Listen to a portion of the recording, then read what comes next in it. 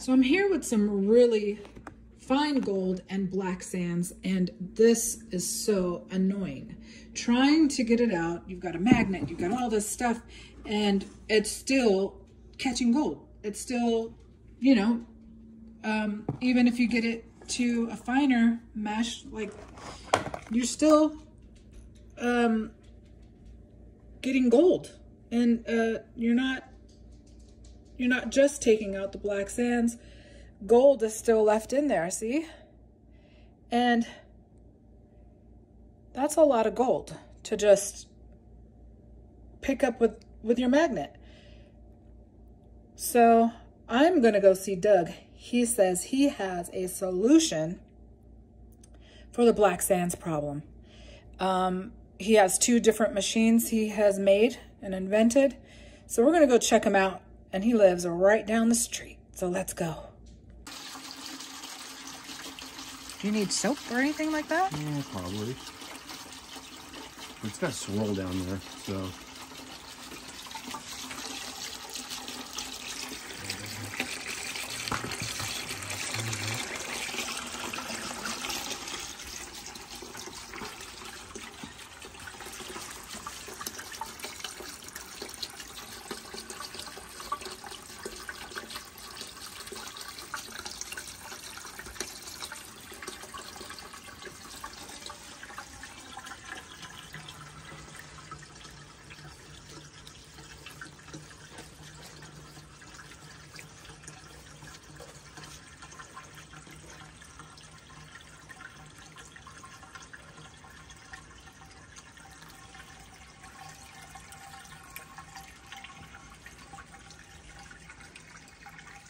You can see some black sands coming out now.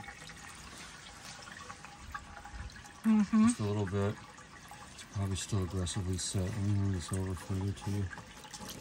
Look for that little unit. Yeah, let's try that. That's good. I like the black sand down there.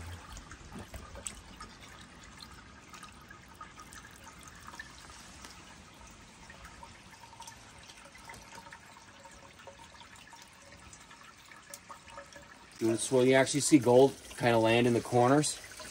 So depending on where you do the shutdown, at the end you'll have some gold swirling around in here that hasn't dropped. And you can see the gold up here. If you look, you can see all the little bits of gold right in through here as they're washing down. They're working their way down, working their way in.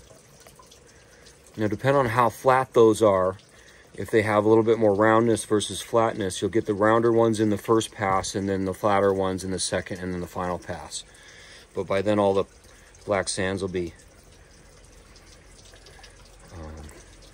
separated with both your classifier and by gravity. So everything in the pan will be pretty similar in size and weight.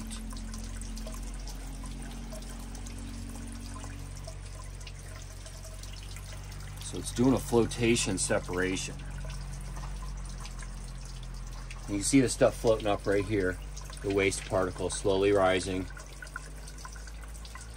And here the neutral particles are swirling as it tries to decide if it should reject them and send them up, or if they're heavy enough, then they'll float on down into the column and then they'll get flushed on out through the system at the bottom.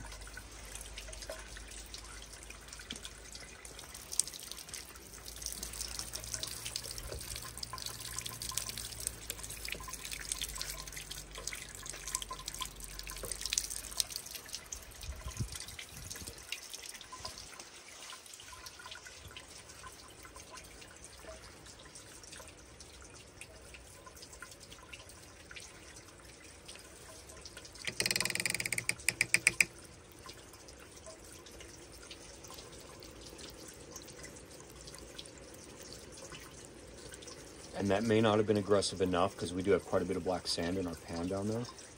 Yeah, it's all black sand. This stuff is like crazy. This is what the magnet picked up. This is all the stuff that didn't come up with the magnet is still, there's just so much gold in this stuff.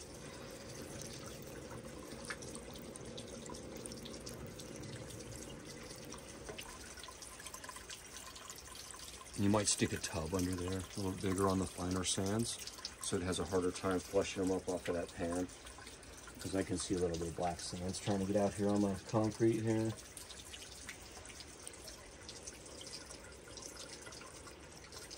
No gold with it though. Just encourage it to finish here.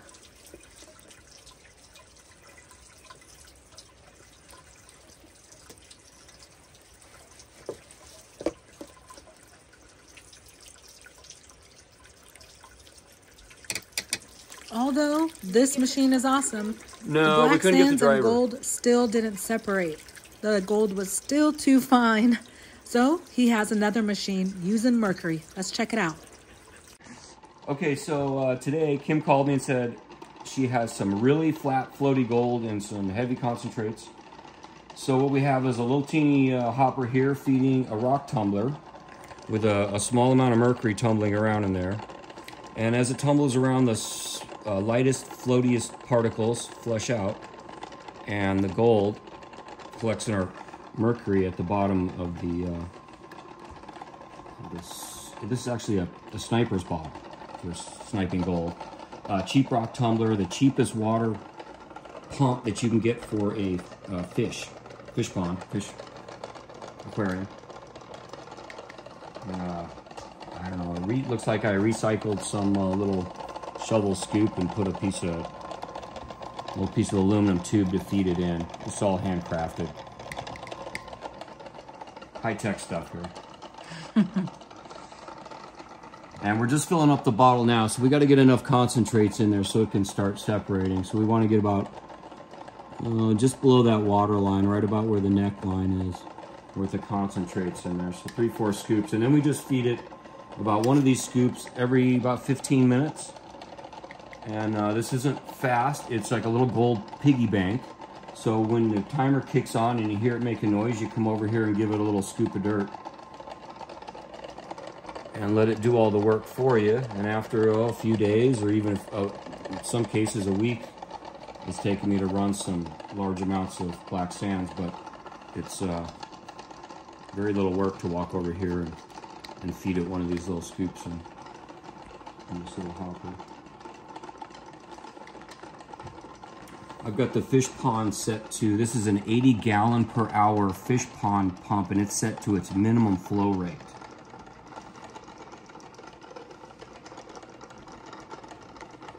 So you can just now see little swirls of the blonde sands if you look from this angle. Okay, the scoop itself, I'm just feeding it one little spoonful. It doesn't take very long for it to wash out of this hopper and then get into the tumbler. But I usually let it run for a little while to just do its thing, grind the gold up, shine the gold up so we can capture it in the mercury, and slowly separate out the lightest particles from the heaviest particles. I don't want to overfeed it. And if you look,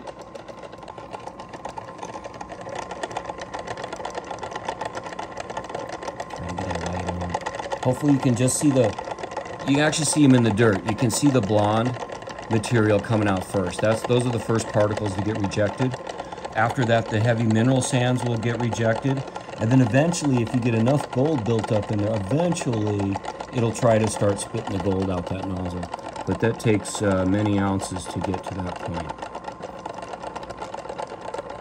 So the mercury is just floating around there collecting the gold. It's actually tumbling in the very bottom corner the whole time. It just rolls in a ball in the very, very bottom corner. It's almost impossible to see it down there.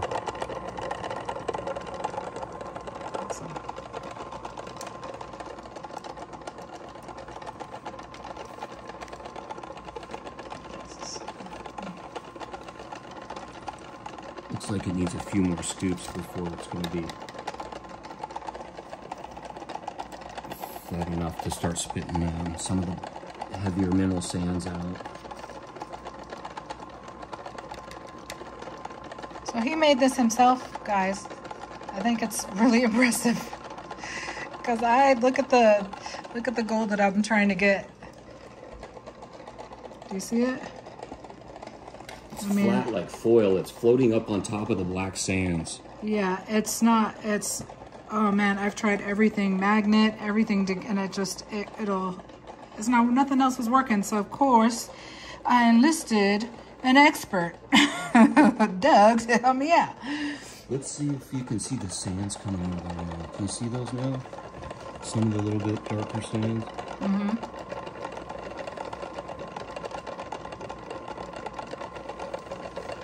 We've got a little bit of rinse aid in there, of course. Might add a little bit more.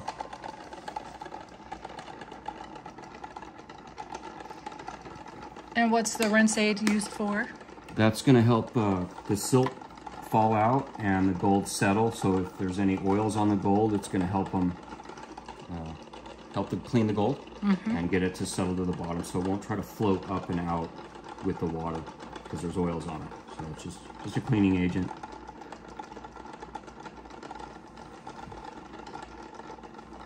All right, so nice and boring now. Now just once you got it up to where it's initially fed, then after that you just feed it one of these little scoops every once in a while and walk away. All right, so a couple of weeks later, because I was feeding it as I had time because I'm working and stuff now, but this is what came out of it. We've got this and another big glob of gold-filled mercury that I had already put away in the freezer and restarted it with more mercury. So we are about to put this inside the retort and see exactly how much gold we got. There's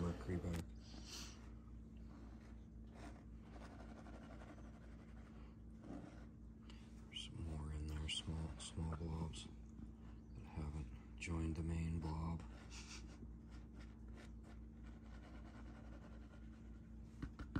All right, so here it is all together. And we are putting it inside the retort in the little crucible that we have right there. I won this actually at the AMRA dinner. And yeah, so we are going to put the mercury, gold-filled mercury, however you want to put it, put some water in here. And yeah, torch the other end and see how much gold we actually get out of it.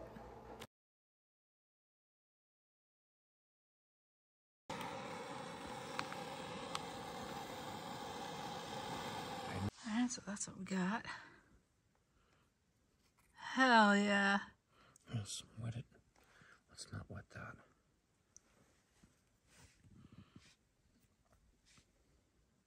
Oh, that's awesome. Feels like a couple grams. Yeah? Maybe 2.5 grams on that.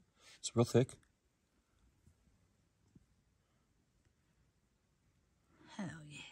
And if you squeeze that with a plier, it would just break up into a whole bunch of little, almost dust again. Mm. But it's loosely stuck together now. Awesome. So like if I ever could make a button. Yeah, you can melt that right into a button now. Yeah. It's ready to be melted into a button. But yeah. Nice. Sweet. This is the mercury ball that was recovered from the retort, mercury retort.